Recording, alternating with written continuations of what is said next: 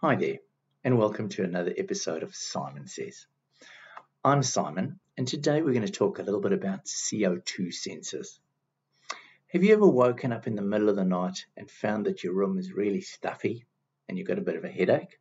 Well, that could be caused by too much CO2 building up in your room if you didn't have the window open or at least the door into your house, the rest of the house open, so that CO2 could get dispersed.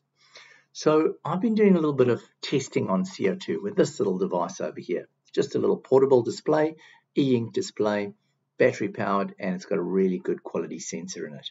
And I found some really interesting insights out of seeing how much CO2 builds up in my house, office at work, on the airplane, and even in the gym class. So these are really nice. They are expensive, between sort of $300 and $400, but they do work really well. Problem I had is that it doesn't integrate easily into Home Assistant. And I always like to have my devices pulling into Home Assistant. So I started looking around on AliExpress for another sensor that I could use to create and pull this data into my Home Assistant. I looked at cheap ones, more expensive ones, but I came across this MH-Z19. Someone recommended to me on the Home Assistant Facebook page, and I really say thank you because this is an awesome device. So if we look at it, it's a little gold case.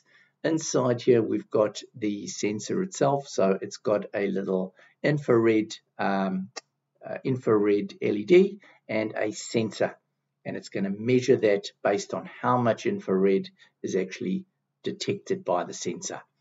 So if we scroll down here and we have a look at this, you will see that the device runs off 5 volts for fine, which means we can pull the information or the power directly from our ESP32 device. So that's easy. It measures up to 10,000 parts per million, which is great. The highest I've ever achieved was 7,000. That was at a spin class in the gym, 7,000 parts per million. Crazy. They really need to get some ventilation there. Warm-up time, pretty good, 3 minutes. Response time, 90 seconds to 2 minutes, not bad. And it's got temperature compensation as well. So great little device. So let's have a look at how does this actually measure the CO2. So what happens, we've got our infrared lamp on the one side and a sensor on the other side. And the air flows in and out of the box. So what happens as the infrared comes along here, the CO2 particles actually absorb some of the infrared. So the more CO2 we've got as a concentration in our air, the less infrared rays we're going to receive on this side, and therefore we can calculate how much CO2 is in the actual air. Really, really simple. So let's have a look at how we connect our ESP32 to the pins on the sensor. So let's have a look. Here's our sensor here. So what we want to do is we want a ground and a voltage in. So we just use the ground and the voltage in. Ground there, voltage out on our ESP. And we then take a RX and a TX for the receive and the transmit.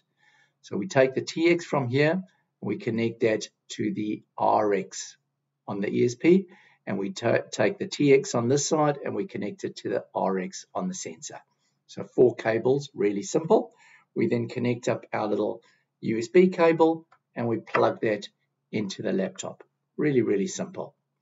Next step is we come along here to ESP Home and we collect our YAML code here. So we copy that, come over to Home Assistant. I will leave a link below in how to create or add ESP Home into Home Assistant.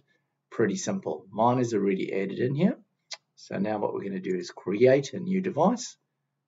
Give it a name, CO2 sensor.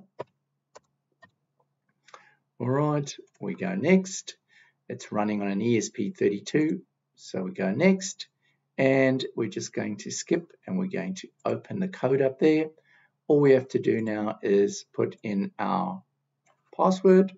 So we're going to put our Wi-Fi SSID and we're going to put our Wi-Fi password in. These always needs to be like that.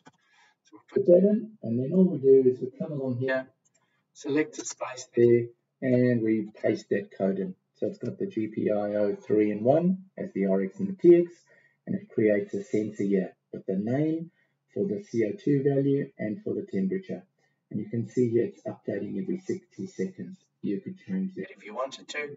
We can also set up a calibration on this device where it actually pushes it into calibration mode, and then you put it outside in the fresh air to calibrate it back to 400 parts per million, which is the standard base rate for outdoor air.